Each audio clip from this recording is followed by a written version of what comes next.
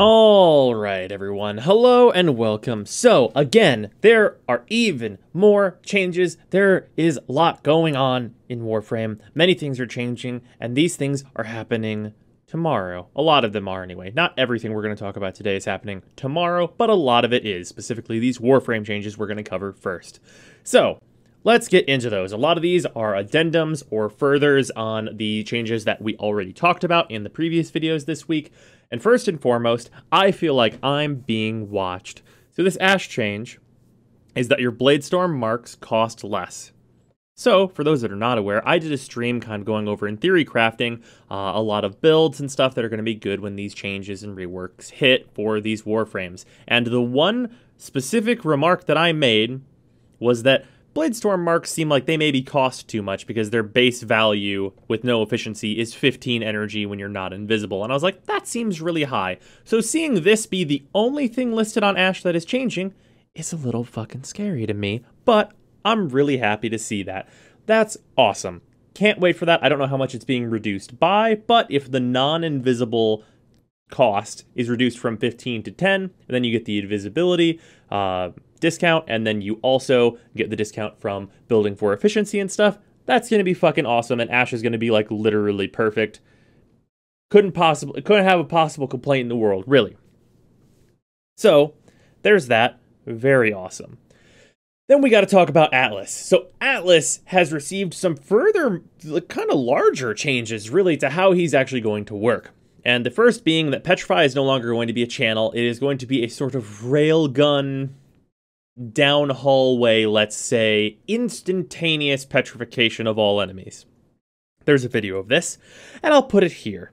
It's pretty fucking cool. It looks really awesome in practice and is going to be highly effective.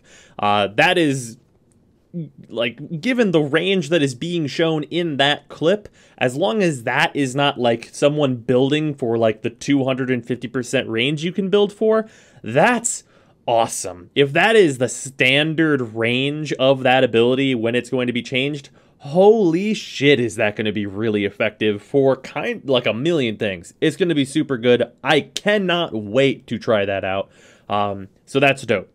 Then we got some more details on Rubble. Rubble, instead of what they initially said, which was each piece of Rubble you get will decay individually, it will now have a singular decay that is refreshed when you pick up a new piece of Rubble.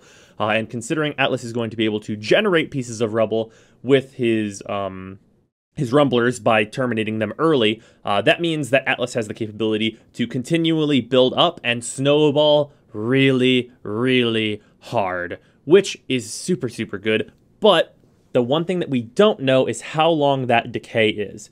And I've written down here that I really would love that to be between 1 and 2 minutes. But what I mean for that is if it's static, if it's a static timer that doesn't change when you build for duration one way or another with Atlas, 60 seconds is absolutely workable. Perfect.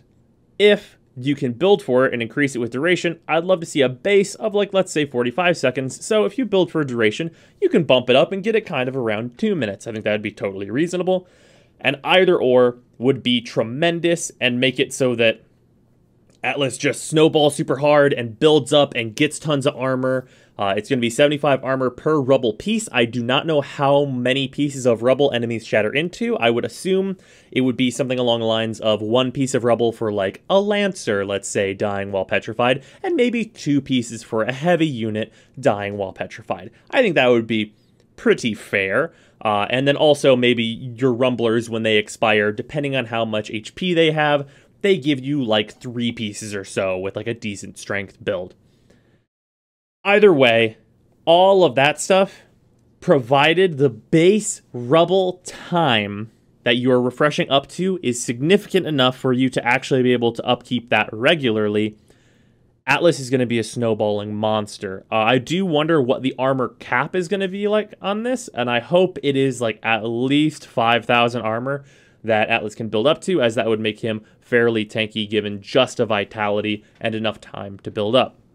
I think the dream is that he kind of caps out at like 10,000 armor, but honestly, at the point where he's capping out at 10,000 armor, getting enough armor to significantly raise your durability beyond that level would take a very, very long time. So even if it's uncapped, I think it's going to be totally fine. And he's still going to be really vulnerable to slash procs and things that ignore armor in general, and things that just do absolutely ridiculous, massive amounts of damage, like sentient attacks and things along that line. And of course, nullifiers will almost certainly very quickly drain his rubble, so you're going to have to watch out for those. Basically, I can't fucking wait to play this. I cannot wait to get my hands on this Atlas rework because I think it's going to be absolutely magical. Honestly, if Rebel has a good timer, Atlas might literally become my favorite Warframe because, man, I can't wait for this change. Cannot wait. I don't know if you can tell. I couldn't possibly be more excited for this to happen to Atlas. Moving on, though, we have some unfortunate news about Banshee's Augment is being changed even further to, instead of you placing it down and it is a regular 4 from Banshee that you can just be separated from, it is now a one lump pulse, like wave of crowd control that's basically a big explosion that knocks everyone down as it spreads outward. I don't know how effective this is going to be, and I would have much, much preferred you to be able to set it down and then get 8 seconds or so of like the stumbling crowd control that Banshee is known for with her regular 4.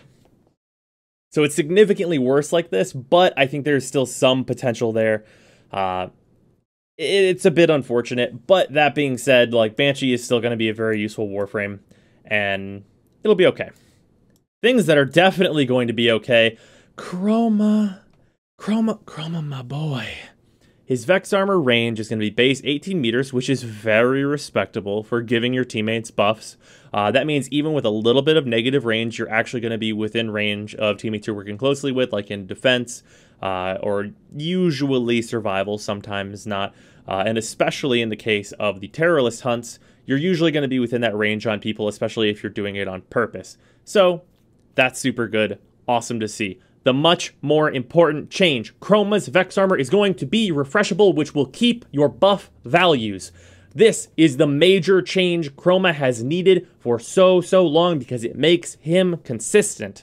And what I mean by that is that, like, say, for example, Rhino, who has a huge amount of consistency and can get a massive amount of bulk and refresh at will by utilizing his Iron Shrapnel augment, Chroma is going to be a similar level of consistency now because he is going to be able to get his Vex armor, build it up, and as long as you are doing the upkeep and giving that ability that energy, and it's not channeled, so you can still do a high strength build, you're going to be able to keep those numbers and not have those periods of extreme vulnerability. So that, coupled with healing that is reliable, like, say, the Haruto, or a the secondary that has it's on screen. That weapon has an augment that can heal you. I can't remember. The Furus, that's it. This is the Furus. The Furus has an augment for that.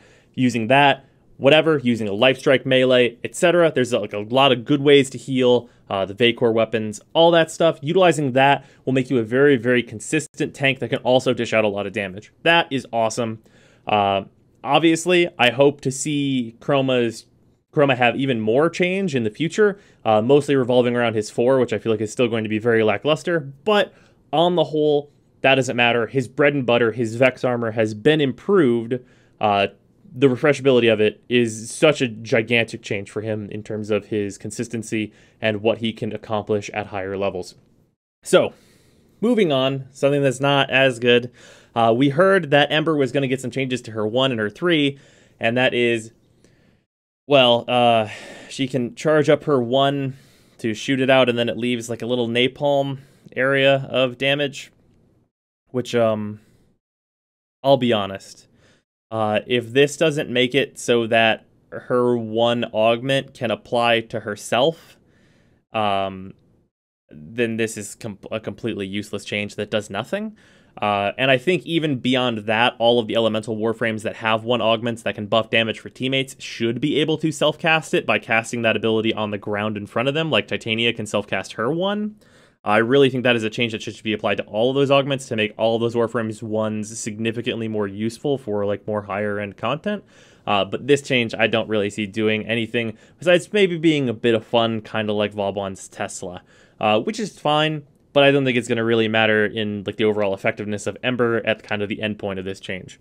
Along with that, Fire Blast is going to add damage to weapons that fire through it. Obviously, that would be fire damage. I would only assume that would be the case.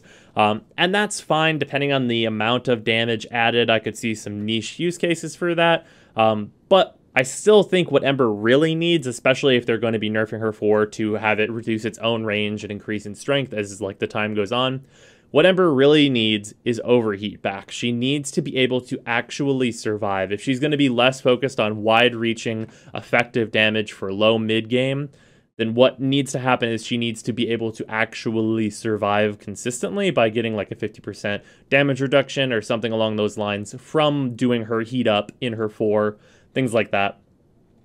That being said, I think that Ember will get like the work that she needs. I think that's very clear that the feedback from the community is that, hey, we like Ember a lot.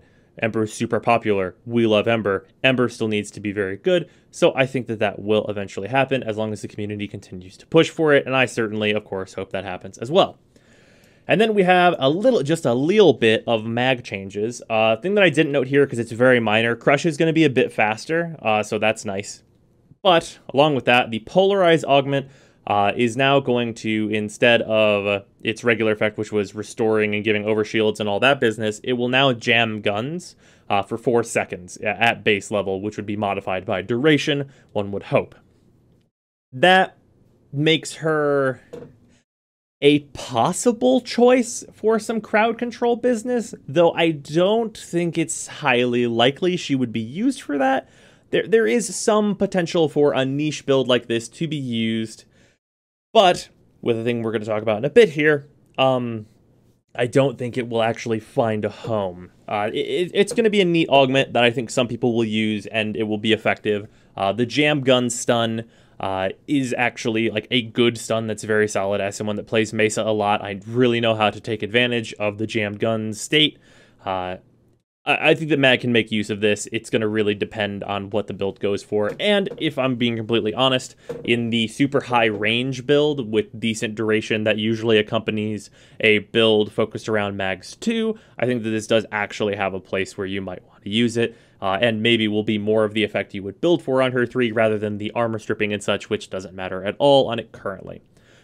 So that's cool. There's some maybe potential there for Mag that I could see. And then with Zephyr, the main thing that was talked about was that her Tailwind is going to cost less in the air. That's good. It just makes it cheaper for Zephyr to fly around. I think that's very good. There's no downside to that. And then a more general change is that minions, which includes, say, Inaros' Sand clones, Necros' like Shadows of the Dead, Atlas's Rumblers, so this is also going to be a buff to Atlas because his Rumblers had a real big problem with doing this, will no longer instantly die when entering Nullifier bubbles. So, basically, those minions will now be able to fuck up Nullifiers, because if a Rumbler runs into a Nullifier bubble and doesn't instantly die, it's going to punch that guy, which is very, very good. But additionally, your Rumblers will no longer instantly suicide by going after a Nullifier, which was a bad thing that would happen. And now, we're going to get into the controversial news, which is that raids are going to be gone. Raids are going to be gone. This is big. As someone who enjoys the raids, I read over the post elaborating upon why this is, and I kind of get it. Basically, what I got from the post was that the resources that are being used internally to help maintain the raids and fix bugs and stuff like that are quite a lot, and it is not worth it. Like, it's not worth the time to upkeep the raids so that people can keep playing them. So what they want to do is take them offline for a while and then bring them back, sort of like redone in a way that is probably more efficient for long-standing content to just be there and not really need to be fixed all the time. I think that is the goal of this announcement. Obviously, a lot of people that are in raiding communities, the Raid Bus, which is a very good community that taught a lot of people how to do raids, etc. I, of course, personally on stream taught tons and tons of people how to do the raids and also very much enjoy the raids. I can both see the development standpoint of this, where this needs to be taken offline because it's taking too much of the developer's time when they could be working on other things, and they want to re-implement it in a way where they don't have to constantly be fixing and touching it. And I get that. And I also obviously feel the kind of frustration that is, man, I fucking love raids. Why are you taking away the raids?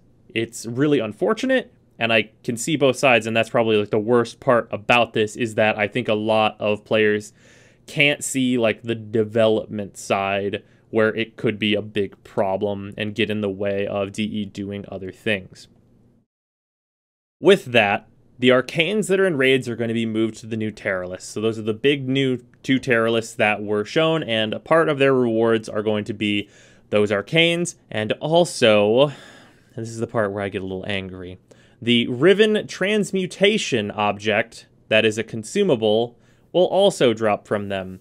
So you will do these Terror lists, these new Terror lists, and you will get an item that allows you, gives you such the privilege of getting rid of 4 shitty garbage Rivens and making a new shitty garbage Riven. There is an opportunity here for DE to do something really good and make the Riven system a lot better. And that is twofold. The first is to just allow transmutation of Rivens for free. If somebody wants to do that, if somebody wants to add another layer of RNG to already the RNG fest of Rivens and transmute 4 sortie rewards into 1 sortie reward that you can only get once per day, then let them. That's fine. Having to work for the privilege of rolling some really shitty dice is not good. That's very bad, especially when this is going to be the big, harder content Terror lists that are going to be more difficult than the regular Terror lists. I think that is kind of insulting. And I have a perfect solution for what would be significantly better.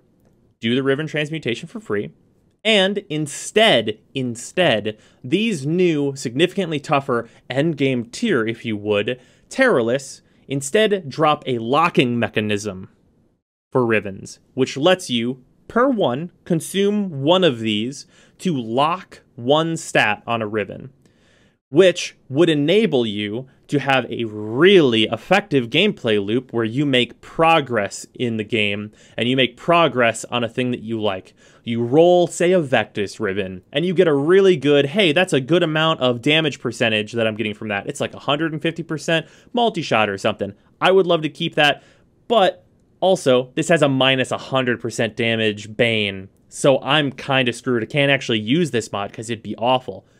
Well, what if you could go farm these big, awesome Terror lists, do some group activities in the game, and get a locking mechanism that lets you lock in that top stat, and then when you roll the Riven, it would re-roll all of the other stats.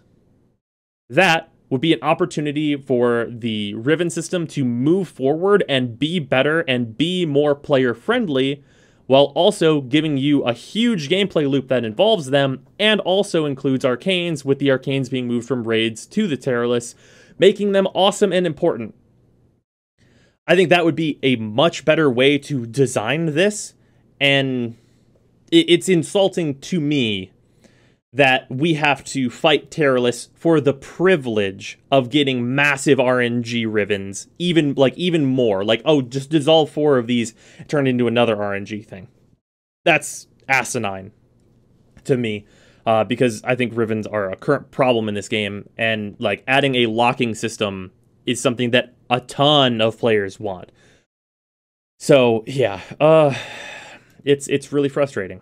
Also, I thought it was important to note at the bottom here, with raids being gone, there was a point a long time ago, March 19th, 2015, which is like a little less than 3 years ago, that the Dark Sector Armistice began, And that basically shut down the Dark Sector system. It shut down the clan wars. All of that stuff came to an abrupt halt.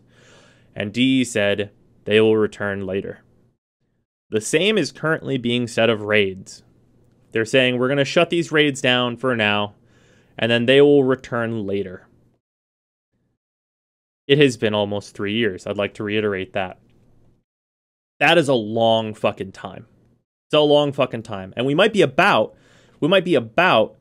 to get the Dark Sectors back due to this, which showed up on one of the dev builds. We might be about to get that back as a new thing. But it has been 3 years. And I, for one, need some kind of assurance from DE that it's not going to be 3 years until we see the raids come back.